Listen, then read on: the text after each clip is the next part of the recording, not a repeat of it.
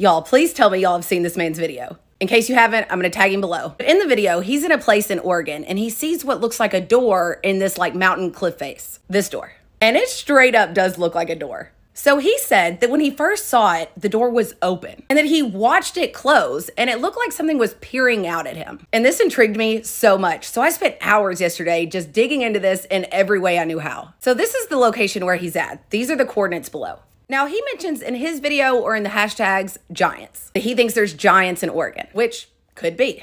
But my first thought when I seen this, the Moon-Eyed People. I've talked about them before. These are the little people of Cherokee legend that live inside the mountains and they only come out at night because they can't see very well in the daytime. And very similar to this legend is the legend of the Nunnehi of Blood Mountain in Georgia. And there's a particular legend associated with that place that speaks of a door just like that one. A secret door that opens up into the interior of the mountain where this race of immortals live. In the Moon-Eyed People legend, they are spoken of as small, like dwarves or elves. But the Nunnehi are described kind of like shapeshifters. They can appear small, they can appear as a normal-sized human or larger. And they can make themselves invisible. And they live in these subterranean cities inside mountains. So I had to dig really hard to try to find out, does Oregon have similar legends to these? And they do. I can't pronounce these names. I'm not even gonna try. I'm gonna put it on the screen. But this is the name of the little people of the Cascade Mountains. And this particular spot in the Cascade Mountains, it's on Quartzville Drive, not far outside Sweet Home. The name of these little people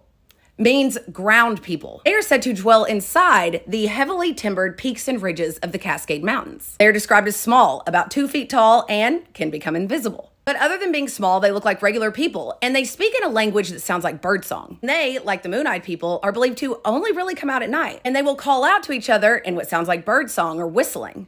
And so it's said if you ever hear that in this area, you should never respond to it. Because if you answer it or try to follow them, they have the power to drive humans mad. Another tribe in Oregon speaks of another legendary race called the, which also means ground people or people of the ground. They're also said to reside inside the mountains and are described exactly the same, like legendary dwarves with supernatural abilities. And they are often referred to as baby feet. I guess in comparison to like Bigfoot. A lot of these baby feet legends have actually become obscure and lost to time. You can find references to them, but it's kind of hard now. But there's a few places in Oregon that legends of them are responsible for the name, like Baby Rock, Babyfoot Lake, Babyfoot Creek. And it's also said the baby feet come out at night. They call to each other in birdsong, and that they possess the power to drive humans crazy. And people that have encountered one often find later that they've lost several days' time. This is also common with the Nunnehi legends in Georgia. These creatures or people or whatever are also said to uproot trees and throw large rocks, a lot like the Bigfoot legends. But they rip up the trees because they use them to build their homes inside the mountains. And so sometimes at night you will hear these loud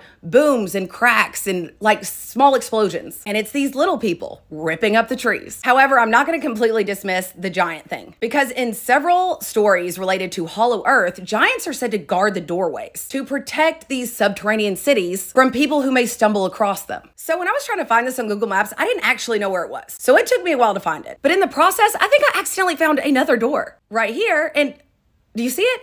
It looks a lot like the first one. Is that not a second door? So my question now is, has anybody seen this one? Is it open too? Are they connected?